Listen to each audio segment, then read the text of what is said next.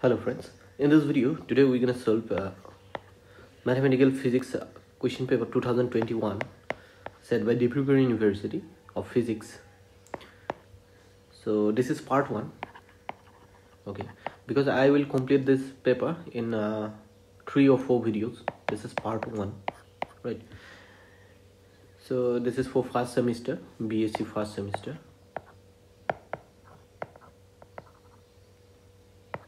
BSc first semester. So here is the first question. Choose the correct answer. The direction of grade phi is always, so that's going to be always perpendicular to the surface. Phi is equal to constant, right? So suppose if you have phi as a function, scalar function x comma y comma z, and it represents, suppose phi is equal to c, represents surface, then if you find the grade phi, then it always going to be normal to this surface, right? Then let's move on to next question. So here you see, let me clean these things. Okay, so the next question is the order and degree of the differential equation. So here you see that the differential equation is this is the given differential equation. So 3y is equal to 0. So this is the differential equation. Now you see, if you see the differential coefficient, so this is the differential coefficient of highest order. This is of order 2 and this is of order 1. So we have to consider the highest order differential coefficient. This is of order 2, that's why order is 2. And here you can see the power on this differential coefficient of order 2 is 1, right? So let me show you. So here, so this is the highest order differential coefficient we have in this equation, and here the power is 1. So that's why its degree is 1, right? So correct option is 2.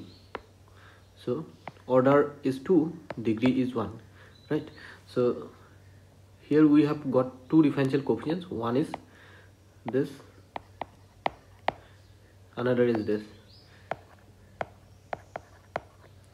So power on this one, this is 2, and it is of first order.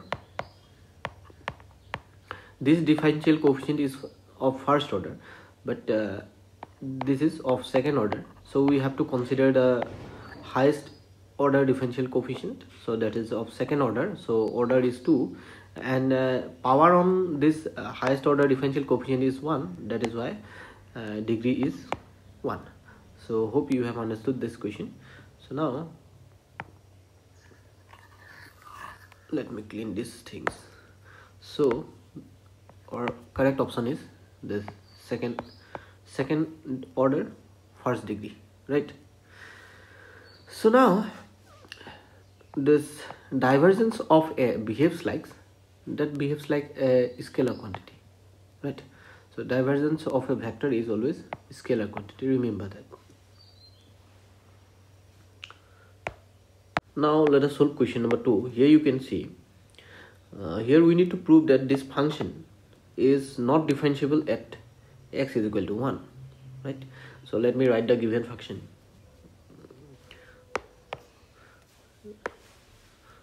So first note these things, that f of x, this function is differentiable at a given point x is equal to a if left hand derivative equal to right hand derivative, right? Left hand derivative can be determined by limit h tends to 0 of f of a minus h minus f of a divided by minus h, and right hand derivative is limit h tends to 0 where f of a plus h and minus f of a divided by plus h. Now given function is f of x is equal to mod of x minus 1, where x belongs to R. So this mod function can be expressed as x minus 1 when x minus 1 is greater than equal to 0. That means you can say x is greater than equal to 1, and minus negative of x minus 1 when x minus 1 is less than 0, or you can say x is less than 0, right? sorry 1, not 0. Okay, these are the two conditions, and their corresponding values are this. So hope you have understood this. Now let us find the left hand derivative and right hand derivative. Okay, if they are equal, then it is differentiable at x is equal to 1, otherwise they are not. This is not differentiable. So here at x is equal to 1, left hand derivative, so here you see, so for the left hand derivative, so you see this is the point x is equal to 1, suppose, right? So left hand derivative on the left hand side, that's x must be less than 1, that means we have to take this point, right? And for right hand derivative, for x greater than 1, so this is the right hand side, right? So we have to take this value. Now you see f of a minus s, so here our a is x is equal to 1, x is equal to 1, this is the value of a, so this is the value of a, x is equal to 1 compare with x is equal to a, right?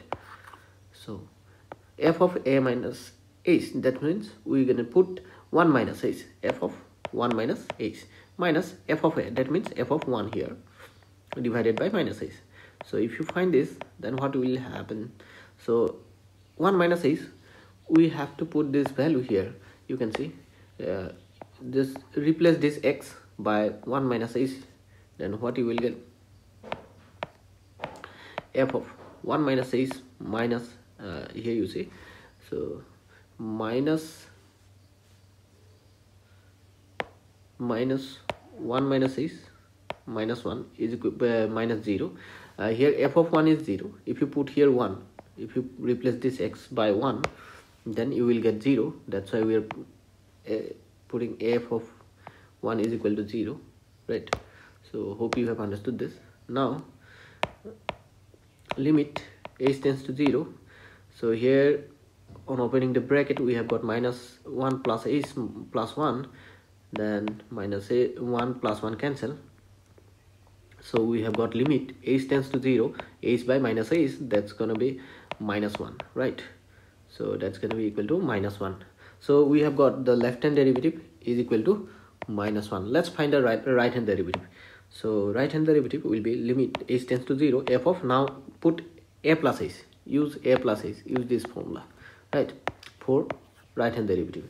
So f of, so now we are going to take this value, here you can see we are going to take x minus 1. Now replace the x, replace this x by this value 1 plus h, 1 plus h, replace this x, then minus f of 1.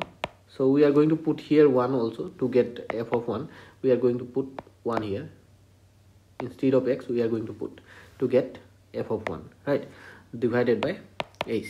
So putting those values here in the function, that s tends to 0, f of when you put let me clean this part, look at this, this was the function, right? Here we had x minus 1. So now you see, when you replace this x by 1 plus h, then what you get? 1 plus h minus 1, then minus, when you replace this x by 1, then you will get f of 1, right? This f of 1, so f of 1 will be 0 here, so divided by h. So here minus 1 plus 1 cancels, right? So this minus 1 plus 1 cancel, then we have got limit h tends to 0, h by h, that's going to be equal to plus 1, right?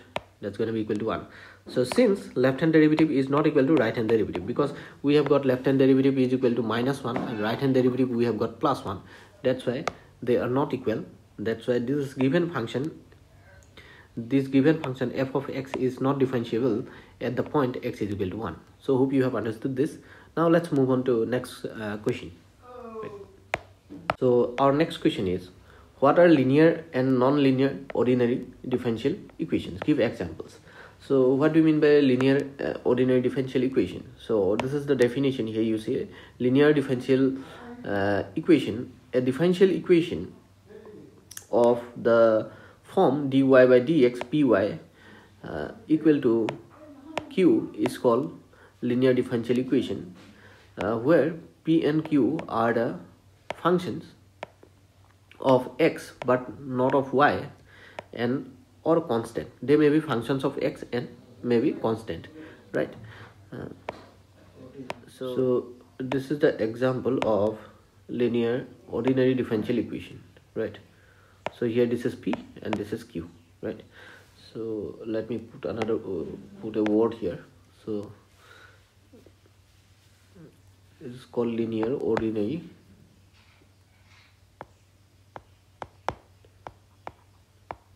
differential equation, right? So this is the definition. Now what is non-linear ordinary differential equation? That is, here you see this is non-linear differential equation. So I forgot to put the word ordinary, right? Ordinary. So a differential equation containing non-linear function of the dependent variable or its derivative is called non-linear ordinary differential equation. Non-linear ordinary differential equation. For example,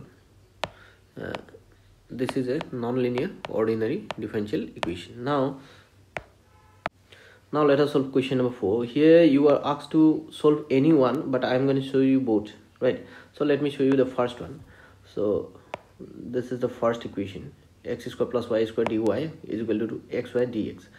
So let me arrange this equation as this in this form. So dy by dx is equal to xy by x square plus y square, right?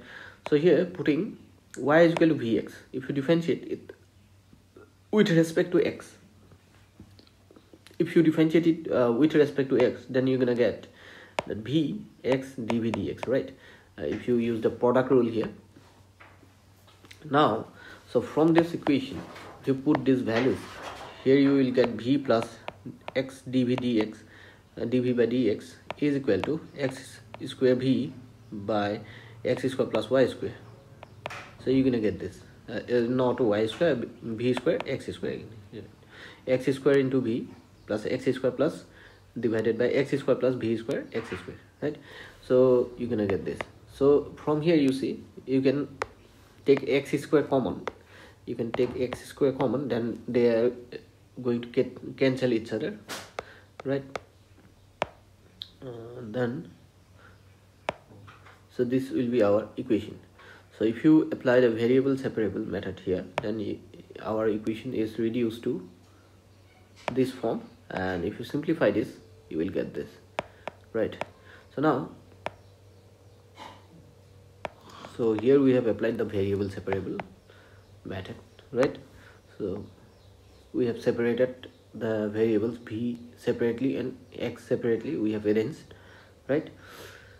Then let us integrate this, right? If you integrate this, then what you will get?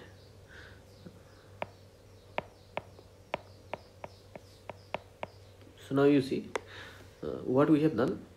We can write this as sum of these two integrals, right?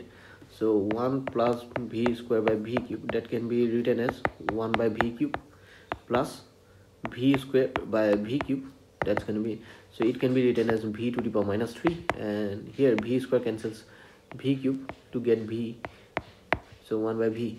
So you will get this expression, right? So hope you have understood this, how we have got this expression. Now you see, if you integrate, then what you will get? After integration, you're going to get v to the power minus 2 by minus 2, 1 by v, that's going to be log v plus equal to minus log x plus c.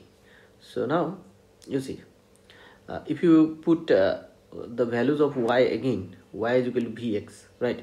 So from y is equal to vx, you get v is equal to y by x. If you use this value here in this equation, then what you will get? Then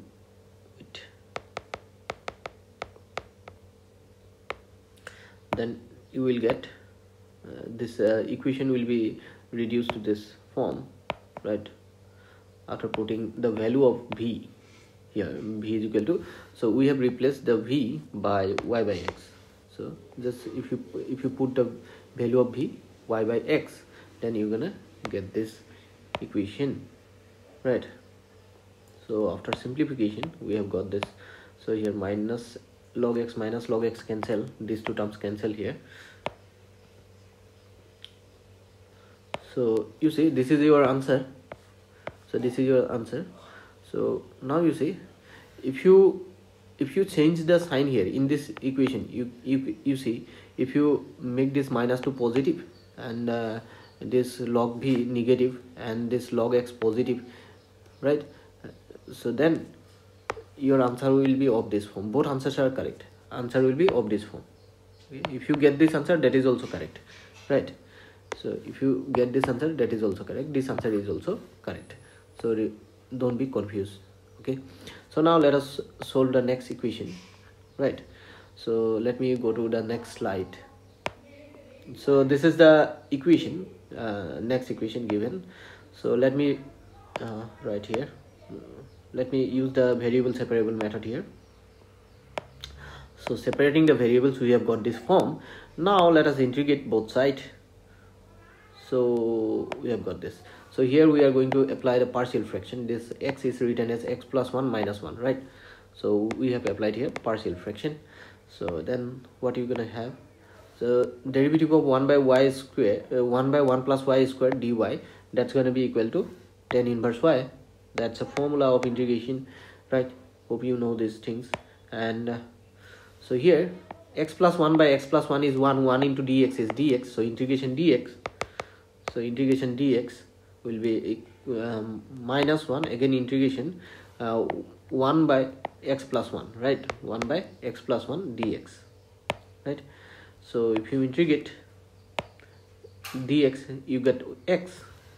Integrating dx, we have got x, and integrating this one will be equal to log of 1 x plus 1 or 1 plus x, whatever you write, plus c. So this is your answer. Okay, that's how we can solve. So we have solved how many questions today? We have solved up to this question number 4a, right? So from the next in the next video, we're gonna start from question number 4b, right? In the next part, second part. So hope you have understood these things, what we have explained today. I have explained today. So if you have understood, please share the video with your friends, and if you think that this is very helpful, then hit the thumbs up button. And if you are new to my channel, then subscribe the channel and also hit the bell icon so that you get notified when new video will be uploaded. So thank you for watching and see you in the next video.